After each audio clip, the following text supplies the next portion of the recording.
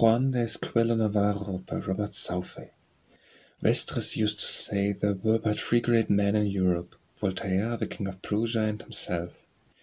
It is a proof of greatness in this Dieu del dawns, as he called himself, that he admitted the co-equality of the two former, allowed the head to the worthy of reputation as well as the heels, and thought the evolutions of a battle might be performed in as masterly a manner as those of a dance. How must he have admired those courts where there was a royal professor of dancing? Philip IV of Spain conferred this dignity upon Antonio Almenda, his own preceptor in the gentle art.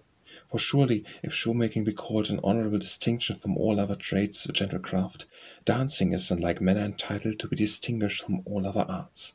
Almenda, like the druids and philosophers, communicated his mysteries only by oral precept. They were reduced to writing by his disciples, Juan de Esquivel Navarro of Seville.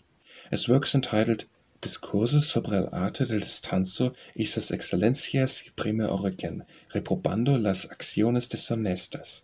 Sevilla, 1642. I know not whether there be any earlier treatise upon the art. Whether Philip profited by the lessons of his royal professor, it would be in vain to inquire. He made many footsteps in politics. Whatever he may have done in the saloon, however Almenda may have instructed him to carry himself, Olivares prevented him from walking upright through the world. Some celebrity a prince may acquire by dancing, or me and God. An old German used to say, who remembered the last Duke of York upon his travels, "O me and God, the Duke of York was the most accomplished gentleman that e'er did see at dance à the minuet." He never went into a ballroom without regretting the Duke of York, and sighing for the inferiority of all who attempted to dance at the minuet after him. The Duke's fame has probably died with his old German. There is something melancholy in calling to mind the barren accomplishments of the dead, even more so than in remembering beauty which is faded. In all the operations of nature there is a view to the future. It should be so with the actions of man, and those pursuits which have no other aim beyond mere present gratification are unworthy of him. I subscribe therefore to the prohibition of the Quakers against music and dancing, were it only upon the ground that they cannot leave a joy for memory.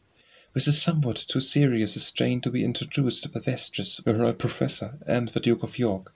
But they who understand the process of the associations of thought may see how I have slipped into this moralizing mode, by writing slowly, easily, and letting thought ramble on. A further exemplification be needful, go and read Montaigne.